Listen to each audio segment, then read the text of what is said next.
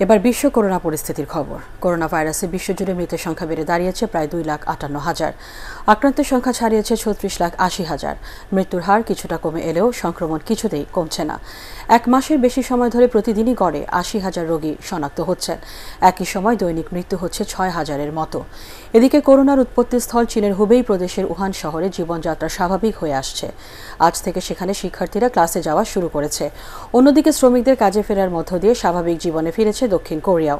অস্ট্রেলিয়ায় করোনা ভাইরাসের সংক্রমণ কমে যাওয়ার পর চারদিকে অনেকটা যুদ্ধ জয়ের আনন্দ দেখা দিয়েছে। প্রধানমন্ত্রী স্কট মরিসন শিগগিরই বিধিনিষেধ শিথিল করার আভাস দিয়েছেন। এদিকে চলতি মাসে সব দোকানপাট এবং স্কুল খুলে দেওয়ার ঘোষণা দিয়েছে জার্মানি।